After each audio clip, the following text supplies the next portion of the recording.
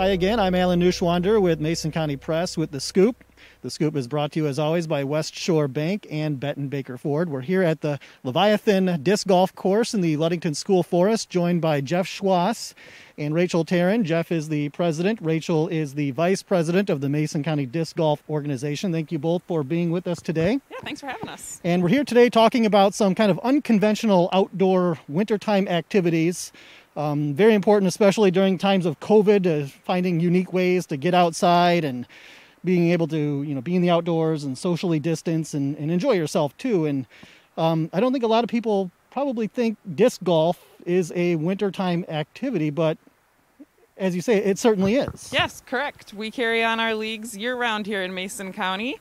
Every Sunday we meet up at Mason County Park on either Beauty or Beast and play a round of golf. Try to keep the tee pads shoveled off for safety, but yep, just like any other disc golf round, just with a few more layers of clothes and a few less discs. Sure. And for folks that aren't familiar with disc golf, can you just briefly explain the game itself, what it is? I can, sure. Basically, ball golf with a plastic disc. Okay. Same type of theory for the game. You throw from a tee pad to this, which is the basket or the target, in as few of shots as you can. An ace is obviously best shot available. Most of our courses tend to be mostly par threes. So 2, of course, be your birdie, 3 would be your par, and then you have your bogeys from there. Sure. Kind of like when I play normal golf, the bogey, double bogey, triple bogey. That's usually where I'm at. Yeah, yes. Exactly. And as far as the discs, I mean, these aren't just your traditional Frisbee that you're outside playing at the beach with. These are specific to the game. Correct. Yes. So these are all discs from Discraft Disc Golf, the best disc manufacturer. We've got our putters here, which is usually a smaller disc with a little wider. With a wider rim. We've got a fairway driver here. It's shorter than a long distance driver. I've got a distance driver. And then I also have some mid-range discs, which I guess would be like your irons. Mm-hmm. Each one serves a purpose. Generally, putters like under 300 feet and so on and so forth. Try to gauge the distance and the type of flight that you want for your throw. Just like traditional golf, using a different club. Yep, pretty much. Okay. And for folks that want to come out and give it a try, is there a good starter kit? I'm sure yours are probably a little more advanced. You guys are hardcore disc golfers. Yes, but we are. Yeah, so Discraft Disc Golf does make a starter kit. They sell them at the local Myers and I think Dunham's. And then PM Expeditions actually has a very large variety of used and new discs for you to go to. And the staff there is really helpful, so they can help point people in the right direction. Okay, good. And when we talk about disc golf in the wintertime, I'm sure, just like doing anything outdoors in the winter, it's different than doing it in the summertime. So what kind of unique challenges are there to the game during the snowy winter season as opposed to coming out in July and playing? Right, so one of a big challenge for people is that the friction difference in the ground, so your footing just isn't the same when you're throwing on normal dirt compared to on the snow. So there's a lot more standstill throwing going on in winter disc golf. And then there's also the layers of clothes that you're wearing that can pose a challenge for you. I definitely recommend a lot of thin layers compared to big bulky layers to help with your movement. Okay. And the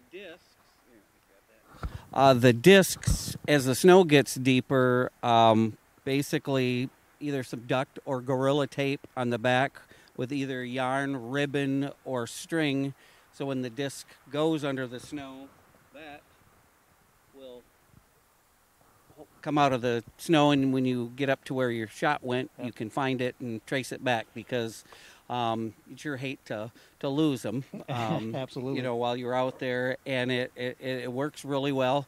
Another thing this does too with your winter game is, with these on there, they don't fly quite as hard, so it really does sharpen your game, actually, playing in the wintertime. And we find a lot of our players who play all winter, their game, when we get to spring and summer, I swear that it's some of the best training you can do for a disc golf. Right. Since Ludington is kind of a disc golf mecca. We have the state championships here every year since 1996, I think. So there's a lot of competitive people in the area here, and it's just another way to get you outside. Yep. And you mentioned that Mason County is kind of a mecca for disc golf now and hosts the championships.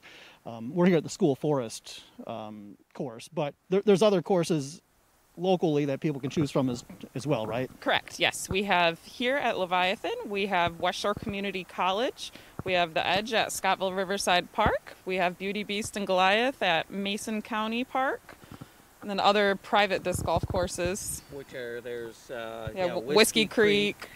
Flip City Yep. is in Shelby, one of the number one in the country. We were able to do the state championships this last year. We had no issues with as many people as we had, and we actually set a record. So many people looking for something safe and outside to do, and we were glad we could accommodate them. And some of the things we've learned while this has all gone on, we've implemented. We found out there's a lot of easier ways of running tournaments in that, so we're going to use them again this year for sure. Yeah, and for people that do want to come out and play disc golf this winter at any of the courses locally, what do they need to do? Are there green fees? Do they need to make reservations, or do you just show up and play? So basically you can just show up and play. We do ask that you donate $1 into the donation box that's usually at the first hole of every course. I recommend that they bring a shovel so that they can disc golf safely, because we don't want anybody getting injured out there. But yep, West Shore would be a good one to winter disc golf at. Here, now that the parking lot gets plowed, and then Mason County Park on either of the outer entrances are good places to go for winter golf in Ludington. Good. Now, does your organization have a website or anything where people can get more information about the game? Yeah, please like and follow us at Mason County Disc Golf Organization on Facebook. We post all of our leagues, events, and course information on that page, and also disc golf scene. Great. All right. Well, Jeff, Rachel, thank you so much for joining us today, and hopefully everybody can come out and enjoy this unique winter activity and stop by one of the local shops that you'd mentioned that sells some of the entry-level discs and have a good time, enjoying a COVID-safe winter activity. So thank you both for joining us today. Thank you. Thanks for giving us the opportunity to talk about it. Yep, you're welcome. So for Mason County Press, I'm Alan Neushwander with The Scoop. Again, it's brought to you today by West Shore Bank and Betten Baker Ford. He's an asshole. That's for sure.